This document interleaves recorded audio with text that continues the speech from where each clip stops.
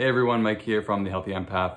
I want to make this video to tell you about the two keys of healing, the two most important aspects to healing. I want to share my story and I want to share about what this video series is about. So I'm working on a book called The Healthy Empath, and I wish it was in your hands right now. I wish I had it available to you at this moment, so it could be, offer some guidance through the times that we're experiencing right now, and the rapid growth and expansion, and just how to make it through as best as possible.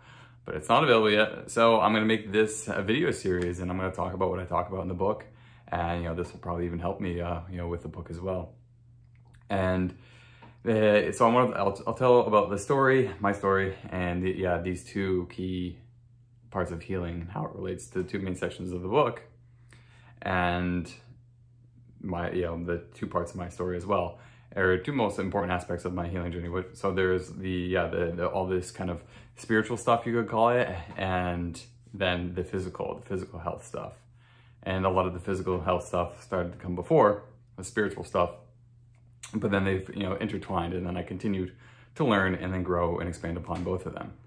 So I'll bring you back to when I first had my first aha moment, kind of awakening into just like a different consciousness.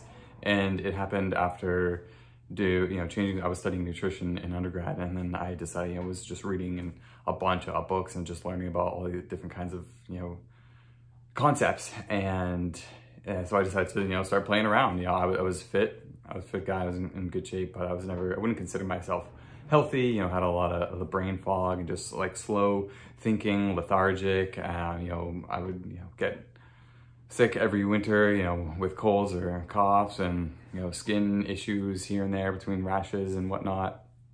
And just things like that. The type of things that we kind of shrug off as just, oh, everyone just has it. It's just normal. It's just what is it for you? Oh, I get this. Oh, I get that. When in reality, if you're functioning at a higher state of health and those things subside, then they're just symptoms of some type of imbalance. And so I changed some things nutritionally, and that was a big awakening moment for me, because a lot of this brain fog went away and lethargy, and I could think straight. I was my mind was clearer, sharper, smarter, and that was like, oh my gosh, I'm not stuck the way I am. And that was the first and the most important part to the rest of the healing, because I realized that I can do things to change how I feel and how I am. And so if I am dealing with something that I don't like or I don't want, there's something that I can do to change that, right? And really starting to become owning the responsibility for my own health and my life and the future of that. And so fast forward a bunch through through the healing journey, continuing studying nutrition, and moving along, I'll take you into the more about the the energy healing and the spirituality. And so my wife and I, we were traveling, we were working an online business, we were doing health coaching and personal training and just learning a ton, and podcasting and all kinds of stuff, having a really great time. But still, I was struggling personally just to maintain an even keel, right? The stress would really get to me, and I would have to meditate and do deep breathing and eat super healthy and exercise and all of these different things just to feel good throughout the day. And then so I come to later realize that I was just coping. I was coping with what I was dealing with, and not actually getting to the deeper healing. And so coming forward to when I got into the deeper healing, and the energy healing, right? So I actually had a extremely strong trauma release, and just this energetic release, and just all of this kinds of opening and clearing, and just it blew my mind. It was the first kind of life-changing experience where I was just completely mind blown, even more than the first time with some of the other things I was dealing with. This was just something even beyond that, right? And to have such a visceral reaction to the this healing experience that was going on, when my body was just convulsing and shaking and trembling. At one point I had to get up, and I just started doing sun salutations just to help the energy go through, because it was just so strong, just so much was being released. And, that really woke me up to, right after that, I was like, okay, I'm meant to do this work. Like, let's go. I stopped doing a lot of the health coaching that I was doing and then doing more of the, the energy healing and, practicing that and, learning through these, experiences I was having with other people, and with clients, and the first people I was practicing on, and then clients, and then everything through on that, and just being guided by spirit, showing me this world of energy healing, of magic, of imagination, and these different realms and these worlds and consciousness. So it really was just like a crash course in all of it. That I definitely feel was, I didn't have any particular mentors. I mean, there was someone who facilitated that healing weekend that I went to, but after that, it really just was, being myself, being guided by spirit, by my soul, whatever you want to call it. And and yeah, that blew my mind. And then going further into that, just continuing to do the healing work constantly, became super obsessed with just doing healing work on myself, like crazy obsessed, like not in a healthy way. And went through them and went through some interesting phases. But then I, about 6 months into that, ended up, continuing to do the healing work. And I found out that I had PTSD from my deployment to Afghanistan. And yeah, that was a really insightful thing, because then I didn't feel as like, something was wrong with me. Or at least I had a thing that was like, oh, okay, like there was something going on with me. I was wondering why it was so hard just to, be, steady just within my own being. And so yeah, then I got really immersed in this world of, trauma healing, and, like that, diving into that journey. And after I had that healing experience and going in, I really just made this dedication and promise, like, to my heart. And I said, I'm gonna, this is my path. And the path of my heart, like guide me. I'm on this path. I'm doing this. Wherever you take me, I will go. Let's go. And I've regretted that at many points, because it doesn't take you into, it's like, oh yeah, just follow the path of the heart, and then it's the best thing ever, right? And it's easy, and all these amazing things happen just constantly. And no, it wasn't like that at all. And it really takes you into your fears, and you have to unlearn so much and find a whole new way of living and being. So you're having these constant ego deaths and resurrections sometimes on a daily basis. And so that was challenging, but I went through and just continued to follow that path in my healing, and used all these different healing modalities, largely this type of energy healing that I was doing with clients, and I was doing with myself, and doing with other people, and then other things like just whatever I could get my hands on. Yoga therapy, sound healing, acupuncture, lots of time in nature and solitude. And then when I went to Mexico for the second time, and then I did various different plant medicines, something called sapo, and which is like the 5-MeO DMT, and ayahuasca, and mushrooms, and peyote, and sweat lodges, and fasting in nature. That wasn't in Mexico, this was after. And just like a kind of like a vision quest style, just sitting in nature for the way this one I did it for 2.5 days with no food and no water, and just with your your prayers and your intention. And so I've definitely really committed myself to this path, and I've learned so much throughout all of it, through all the lessons, between all those healing experiences to the spontaneous kind of like, I guess you could call them mystical experiences that I've had, between having just God come and like say something like to me in such a like profound way, and all of a sudden I'm just like crying like everywhere, and it wasn't like expecting it and ready for it, and just it was so strong. And like that experience really kind of changed a lot for me. And then I've had other experiences too, just between like sitting next to a tree, and all of a sudden I'm like part of this tree, and like connected to this whole kind of like tree energy, and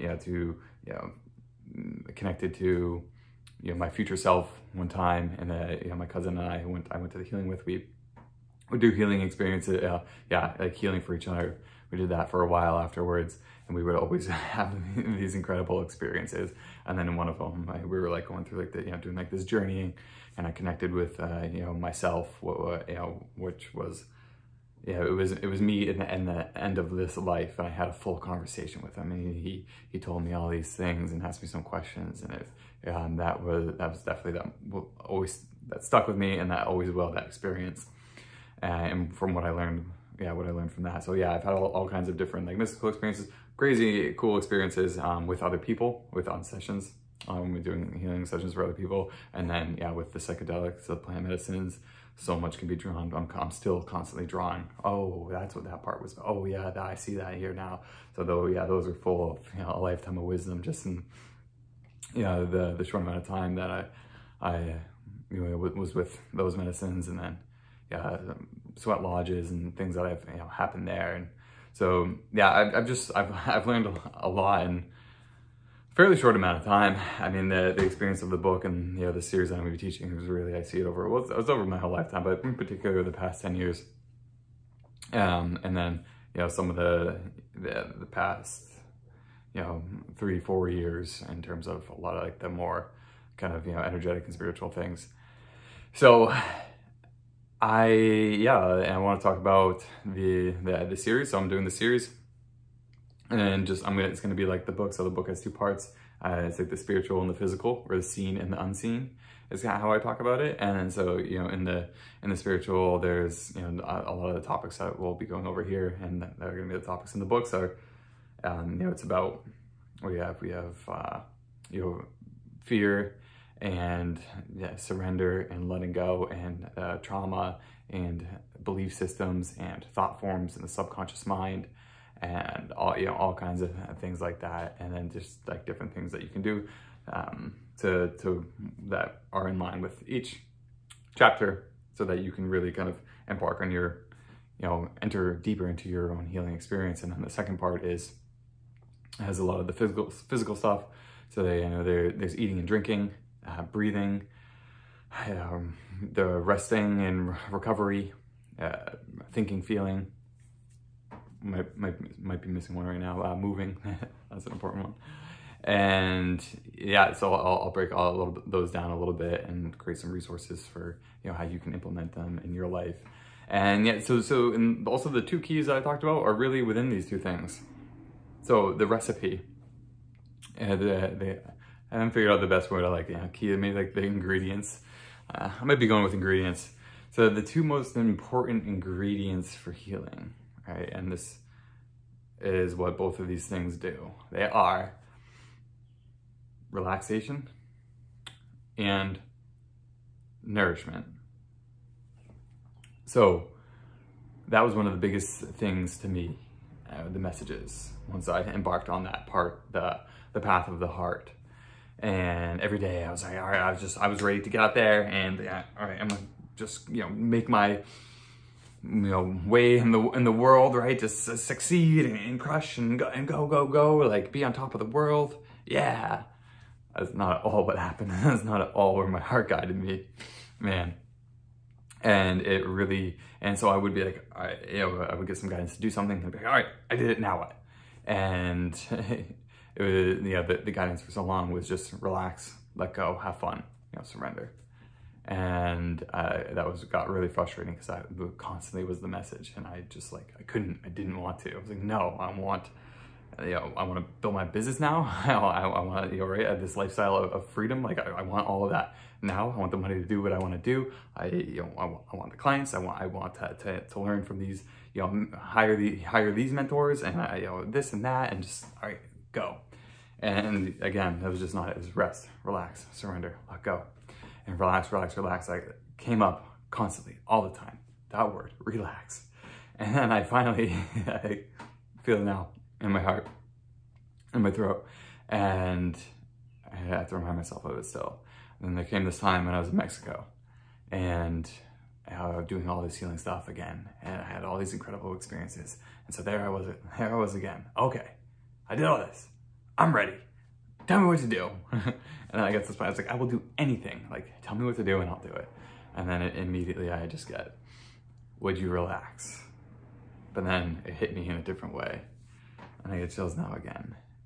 And I said, okay, I get it. And it sunk in. And so that was the time where I first actually learned how to relax and what it feels like. And that is so important for trauma, for PTSD, right? So the PTSD is when your sympathetic dominant, your nervous system is always in fight or flight, right? I was always on edge, always heightened, always hypersensitive, always scanning, right?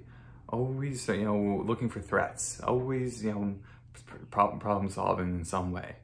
And just, certain things would set me off, whether emotionally or physically, loud noises and just all these different things, super hypersensitive to it. And so, yeah, the opposite of that is relaxation. When you're calm, you can stop scanning for all these threats. You can stop, worrying. You can stop all of that. And you can just be in your place of, your heart. And then when it comes to healing, so whatever it is that you're healing, whether it is you're working on a health challenge, this definitely relates to that, or whether you're just, you don't have a specific health challenge, but you're just, that you have some type of, some blocks, and, maybe you are wanting to start, your business, or you're wanting to, figure out your purpose and your career, or just anything like that, then it's so important to be able to relax, because when you relax, that's when everything can come through. Everything that you need can come through, and that's where you can be in your power, and allow that space. And that's when you can heal yourself. You can hear your higher guidance. You can be more intuitive. You can be in touch with your empathic gifts when you are able to relax. And then, of course, when we're healing our physical bodies, right? So whether it's any kind of whatever disease you have, you need to relax so that your body can heal, because you're creating space when you relax. Right? All the energy of your body isn't going to whatever it needs to be doing in that hyper state. So from a physiological perspective, right, when you're in fight or flight, right, you have a decreased blood flow to your stomach, a decreased blood flow to, other parts that, you might not need, and you have, the increase in cortisol, and you're just, you're more on edge. So you're not, your body thinks that you don't, need energy to heal and to relax, because you need energy to fight or to run. So if you want to heal, and if you want to heal your physical body, an illness, disease, or you want to embody your soul and your purpose in your heart, you have to relax. And that's what all of these spiritual, the part of the book that I'm talking about, everything within there, right? The thought forms, the belief systems, the subconscious mind, the surrender, the trauma, the safety, being safe in your body and being safe on earth. All these, when you're healing all these things, and when you're embodying yourself deeper and deeper, one way to see that, of what is all of that doing, you are relaxing, or you're relaxing, creates a space for that. And then there's the physical side, and the second ingredient, which is the nourishment, right? So you create the space for the healing, and then you nourish your body.